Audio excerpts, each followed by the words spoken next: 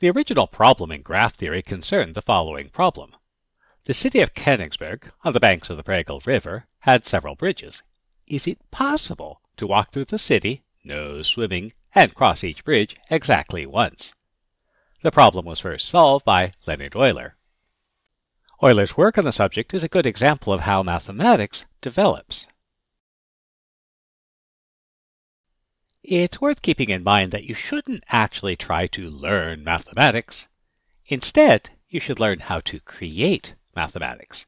To gain a better understanding of the process, we'll approach this problem as Euler did, without knowing the answer and without having a language to describe the problem.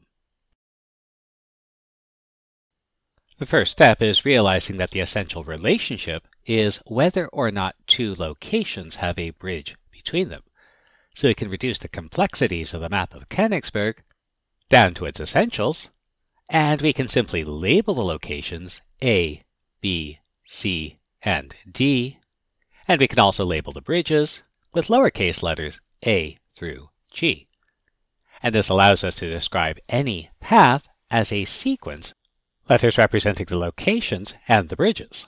So we might start at A, cross bridge C to C, cross bridge G to D, cross bridge F to B, cross bridge A back to A, and so on. So consider a location A with any number of bridges onto it. If our path uses all the bridges, how many times will this location A appear? Now, if there's an odd number of bridges, then the trail must begin or end at the location. That's because if we don't start at the location, then each time we visit and leave, we'll eliminate two bridges.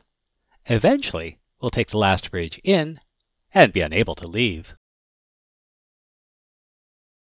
Euler could have stopped here, since in the original problem, all four locations have an odd number of bridges leading to them. And what would happen is we'd start at one location, end at another location, but there would be two locations we couldn't have taken all the bridges to. But the goal isn't to solve the problem. Remember, it's the journey, not the destination. So let's think on this a little bit more. If there's only one bridge to a location, then the path will either begin on the location, and so the location would be the beginning of our path, or end on the location, and so our path would finish with A, and in either case the location will appear once. If there are three bridges, then the path either begins or ends on the location, and the location will appear once more when the other two bridges are used. So it'll either appear once at the beginning, and then once more someplace in the middle when the other two bridges are used, or it'll appear once in the middle, and then once at the very end when the last bridge is taken, so the location appears twice.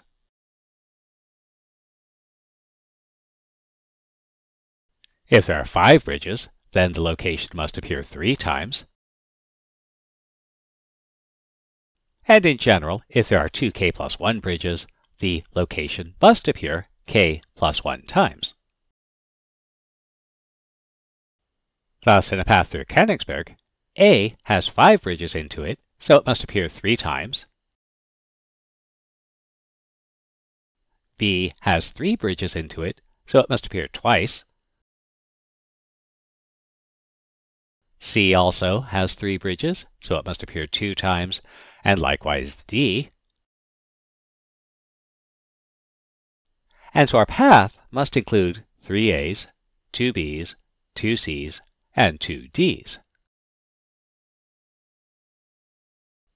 Since a bridge must appear between each letter, this means we need 8 bridges, but we only have 7 bridges, so it's not possible to cross all bridges exactly once.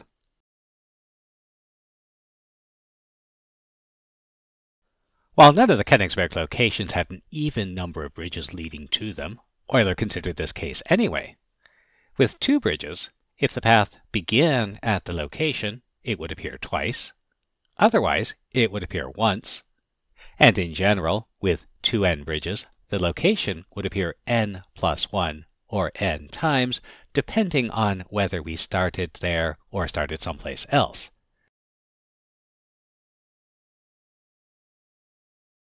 Euler turned this into an algorithm for deciding if it was possible to find a path crossing each bridge exactly once. Write down the locations and the number of bridges leading to them. If the number is odd, add 1 and divide by 2. If the number is even, divide by 2. If the sum is not equal to the number of bridges plus 1, then it is not possible to find a path that crosses each bridge exactly once. For example, let's analyze the map shown, and we have our locations A through F, and we count the number of bridges leading to each location. So A has 8 bridges, B has 4, C has... Now since D and E have an odd number of bridges, then we add 1 and divide by 2. The remaining numbers are even, so we divide by 2. And we might also note that since D and E have an odd number of bridges, any path that uses all the bridges must start at one and end at the other.